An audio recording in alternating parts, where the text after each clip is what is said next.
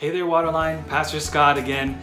Just wanted to let you know that from now on Mondays at noon, we're going to be sharing our Sunday morning teaching live at noon every Monday. So you have those of you who maybe missed it during the weekend have the opportunity over your lunch hour to take it in. I'm trying to keep those messages short inside 15 minutes or less because the intention is for you to engage in our home experience material throughout the week so that you can kind of take the rest of the week during your devotional times or times with your family or life group or whoever you gather with the worship to engage in some other materials along the same topic. So this week I'm looking forward to sharing with you again about the beginning of creation and how God approached creation informs how we approach our new beginning at Waterline. I hope you have a great day. Love you all. Well, good morning again, Waterline. I'm so excited that you decided to journey with us today as we start our first sermon series called In the Beginning. If you're joining us for the first time and we're here at Waterline, we've just embarked on a journey as a church that we've never taken before to find our next lead pastors. Our founding pastors, John and Danielle Freed, have set sail for an exciting adventure north to help the Great Lakes region of the Wesleyan Church to plant new churches over 3 states. And it's in a pretty incredible way that God had called them there. And that means that we're on a new journey as a church as well. So as a church, we're taking the next few weeks to look at the beginning of creation, the beginning of the church, the beginning of Waterline, to see how God will want to use us in this time to shape us to become more like Jesus.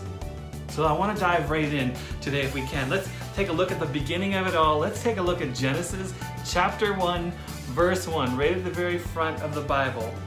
In the beginning, God created the heavens and the earth. Now the earth was formless and empty. Darkness was over the face of the deep, and the Spirit of God was hovering over the waters.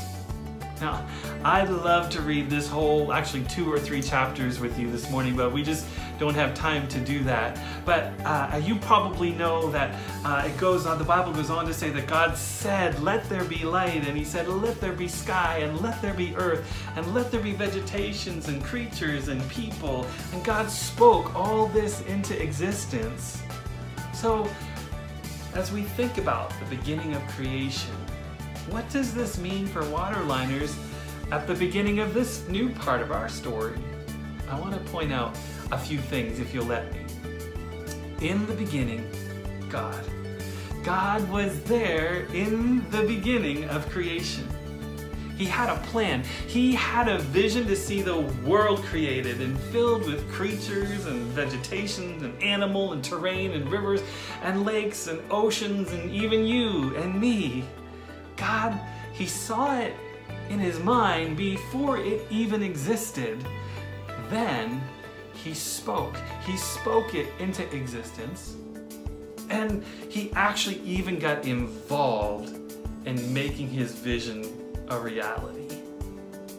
Waterline started the same way. God had a heart to reach more people. Actually, God had a heart to reach you and me with a life-giving church in Fishers, Indiana, and He planted that desire of His into Pastor John and Pastor Danielle Freed. You see, in the beginning of Waterline, God was there. God had a plan, and He gave that plan and vision for a life-giving church that would love God and love others to Pastor John and Danielle, and that vision came to life in John and Danielle like God saw the earth in His mind. John and Danielle saw Waterline in theirs. And then they began to tell about it. They spoke the vision into a group of people who caught the same passion, and they stepped out in faith together and launched Waterline Church. You see, they literally spoke Waterline Church into existence. They got involved and created what we now know and love to be our home church, Waterline Church. So God was involved in the beginning of creation. He was involved in the beginning of Waterline, but what about you? What about me? Our beginning? God was there too. Jeremiah chapter 1 verse 5 says, "Before I shaped you in the womb, I knew all about you. Before you saw the light of day, I, God, had holy plans for you." Psalm 139 says, "For you created my inmost being. You knit me together in my mother's womb. I praise you because I'm fearfully and wonderfully made. Your works are wonderful. I know that full well. My frame was not hidden from you when I was made in the secret place, when I was woven together in the depths of the earth. Your eyes saw my unformed body. All the days ordained for me were written in your book before one of them came to be."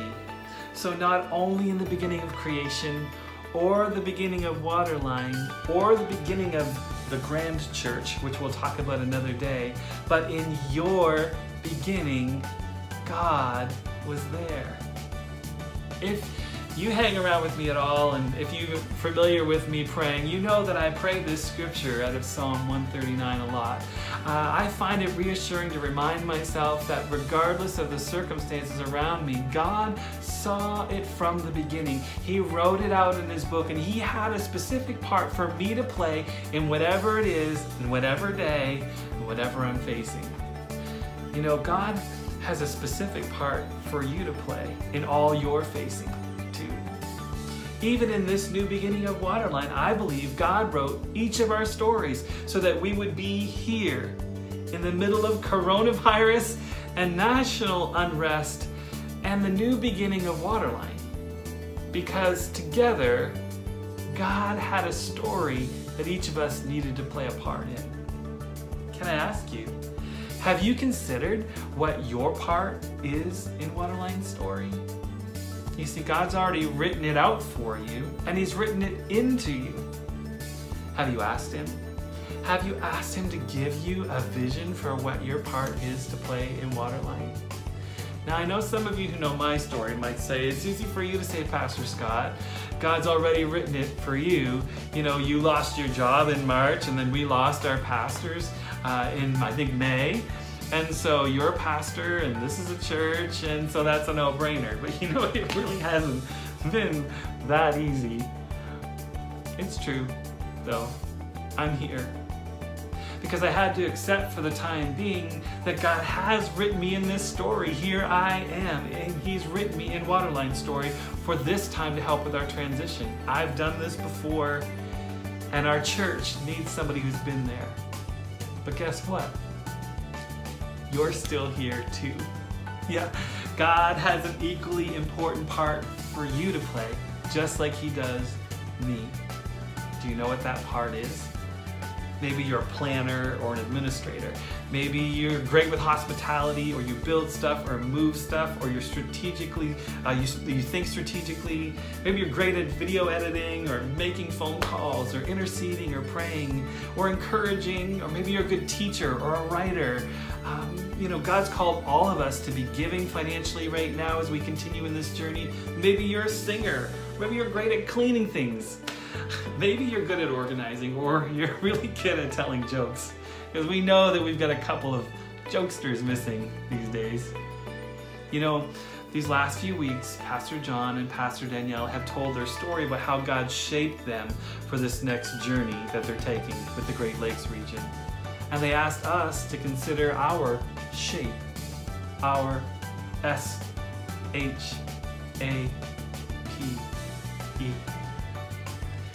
And how God wants us in this new chapter of Waterline. Now is not the time to close the book.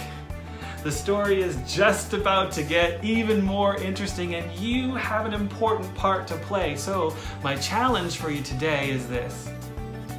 What is God's vision for your part in Waterline's next chapter? This week, in our home experience material, which we've talked about just earlier today, I've shared a few more thoughts about all of this on a video. I want to flesh out a little bit more about how you can discern what God's plans could be for you in this next chapter of Waterline.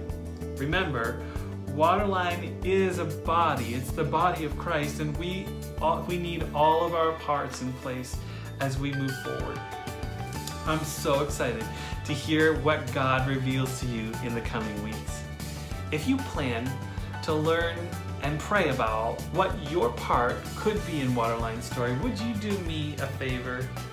Would you just type the word "me" in the comments below? Would you just type the letters M-E in the comments below? If you're willing to pray and consider how God wants to use you to shape this next part of our journey. Or maybe you're watching on TV and you've got your phone in your hand. Would you text the word "me," the letters M-E, to the phone number below on your screen, 317-820-2757. It's right there below. We as a leadership team would love to be praying for you specifically as we step out together in this courageous journey and story we call Waterline Church. I can't wait to hear what God shares with you as we journey together. I love you all. I love you all. I love you all. I can't wait for us to get back together again, but please engage this week in our home experience material as we continue to learn how to love God and love others together. Blessings.